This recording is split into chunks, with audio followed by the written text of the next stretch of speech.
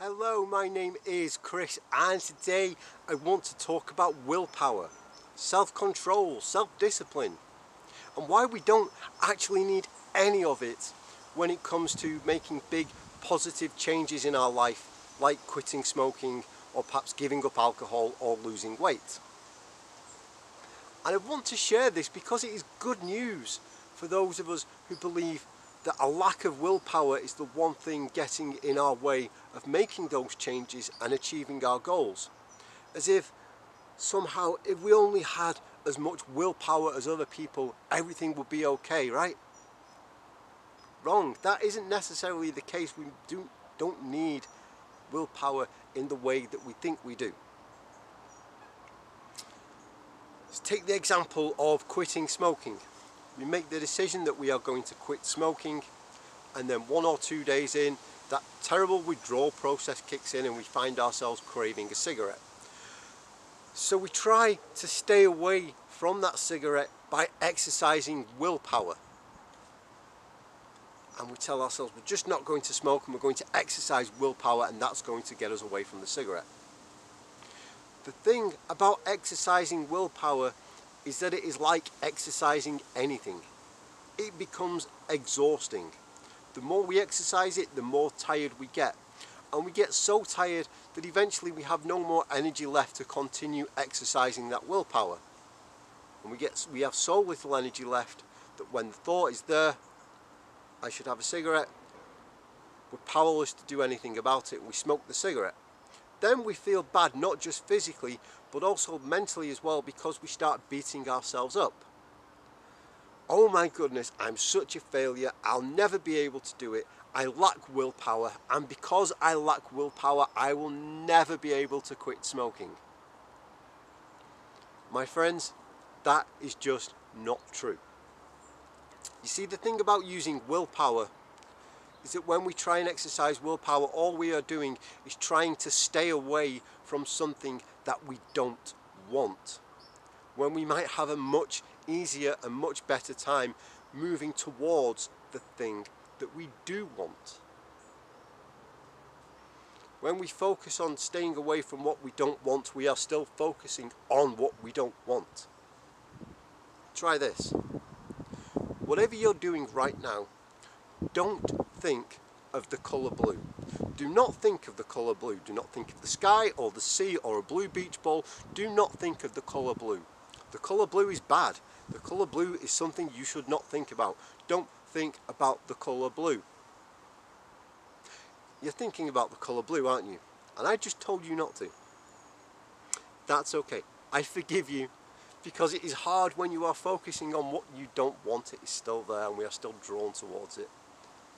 And we only have a finite amount of energy to resist. I have found along my journey that rather than trying to get more willpower to stay away from what I don't want, I have a far better time cultivating an overwhelming desire for the things that I do want. So in terms of quitting smoking, it stops becoming I don't want to smoke and starts becoming I want to be happy and healthy and free and come and hang out here by the water's edge having a good time. And the more I focus on what I do want, the more I cultivate an overwhelming desire for that, the more excited I get about it. And as I go through my day-to-day life, I start finding that the things I do are in alignment with what I do want. So it no longer becomes like I don't have to, if somebody shows me a cigarette today, I don't have to exercise willpower to stay away from that cigarette, because I know that having a cigarette isn't going to help me get to what I want. I'm going to expand on this and I'm going to share with you 2 conversations that I've had in the past week that sort of triggered my thought process thinking about willpower, and that made me realize that yeah, we don't actually need it at all if our motivation, if our desire for the things that we do want is strong enough. What got me thinking about this in the first place was a conversation I had with someone last week. And as I'm talking to them, they were eating a bag of Oreo cookies. And they said to me, "You must have amazing willpower. I really admire that." And it took me by surprise, partly because this just seemed to come from nowhere. We were talking about something completely different. But mainly, it took me by surprise because I don't see myself as having much, if any, willpower at all. Like, if I had willpower in the first place, I would have never have become so hopelessly addicted to nicotine and smoking. If I had willpower, I would have never have drank so much alcohol that it became a problem for me. If I had willpower, I would have never have gained so much weight. Go look at my earlier videos, I was way heavier than I am now. So I never see myself as having much willpower. So I turned to this person, I'm saying, "Okay, what do you mean? Why did you say that?" And they said, "Well, I never see you eating cookies or cakes or sweet things. I never even hear you talking about them. So you must have amazing willpower to stay away from all this sugary stuff." I thought, no, not really. You see, they were coming at this from their frame of reference. Like, for them, they love sugary things. So if they decided that they wanted to lose weight or whatever and not have them, they would have to resist this thing. They would have to exercise willpower and resist eating these things. Somebody's just looking at me, hi.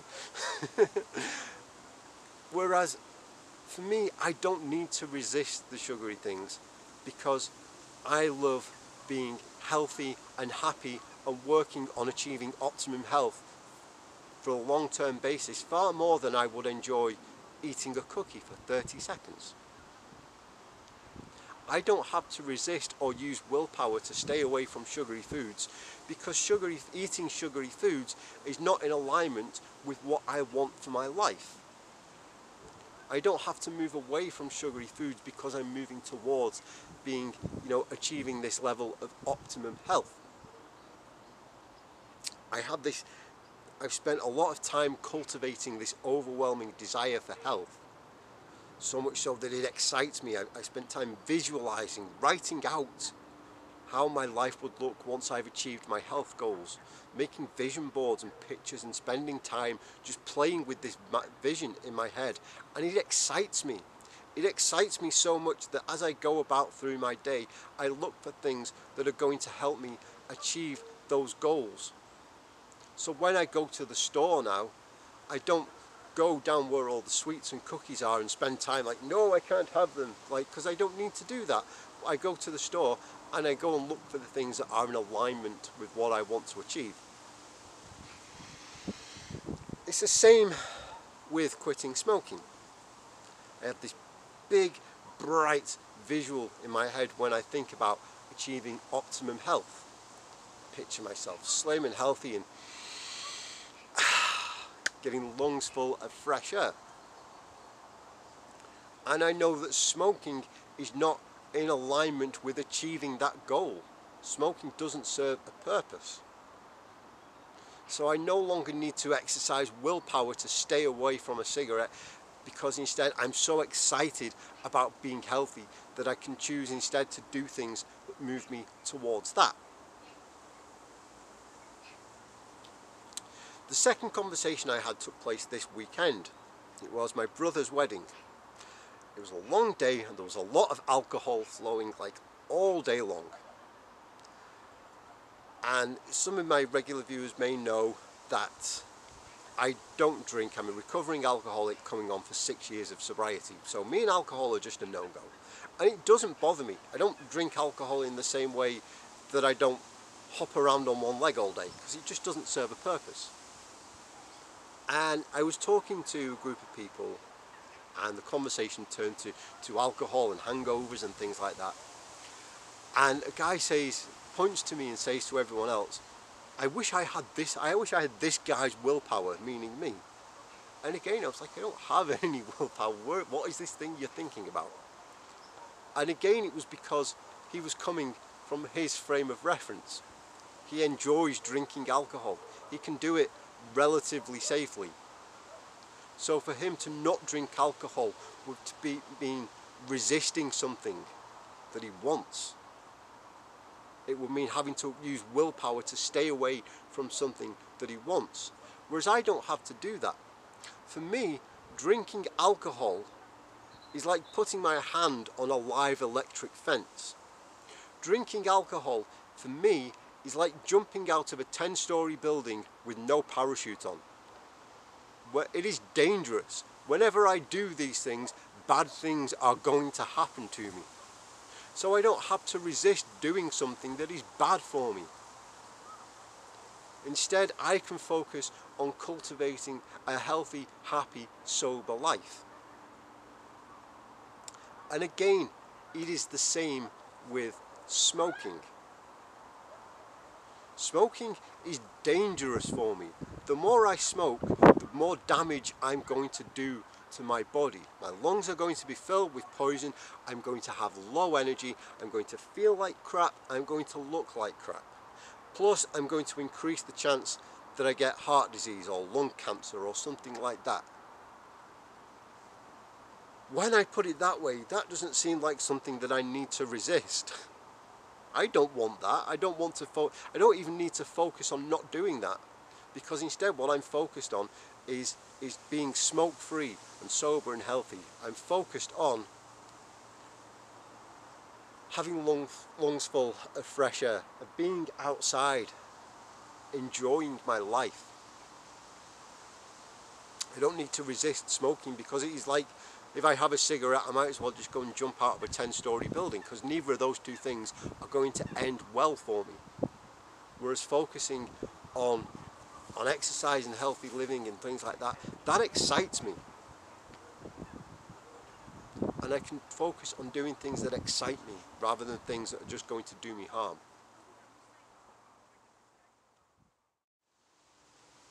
Look, I'm not saying that I never get tempted by anything. Of course I do, I'm only human. I go to the store, I may not go down the aisle where all the cakes and the sweets are, because there is nothing there that is going to help me achieve my goals.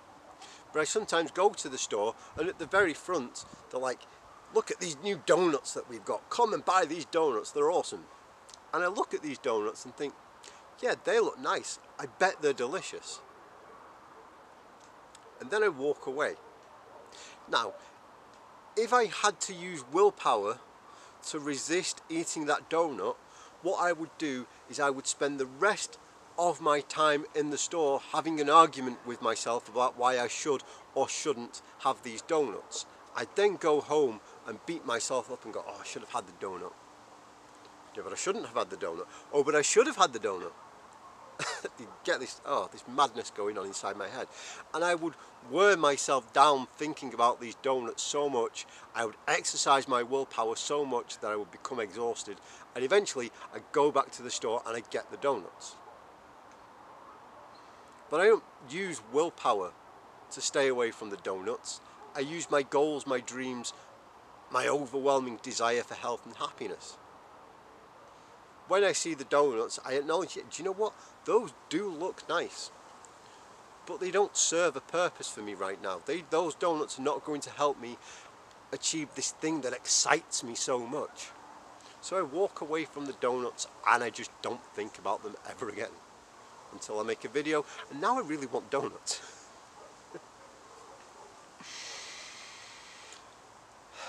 If I could give you any piece of advice today, it would be that. It would be to cultivate this overwhelming desire for the things that you do want and take action towards achieving that.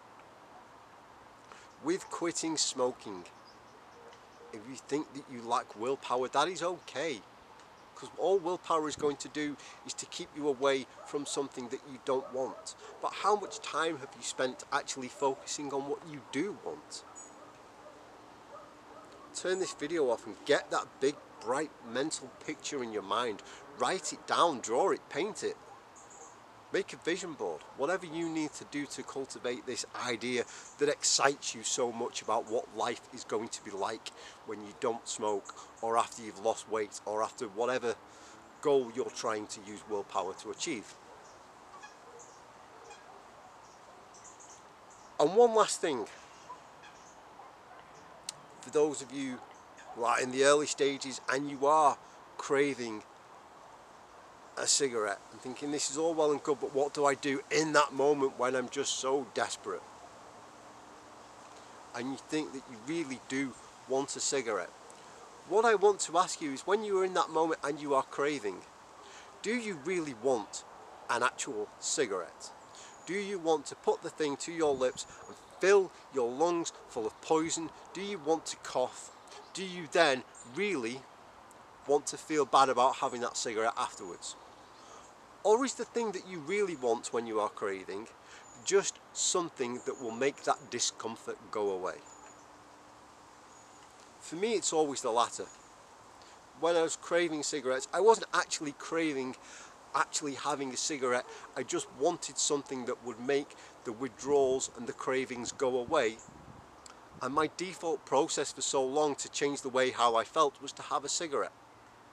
But we don't have to do that anymore. We can find other things to change the way we feel that are going to help us out long term. Thank you so much for watching. I hope this video has been helpful to you in some way. I hope I haven't been rambling today. I had a mountain bike accident a couple of days ago and I banged my head. I've had a head injury for a couple of days, so I'm not at my best right now. So I'm just going to have to hope that this video has helped you in some way.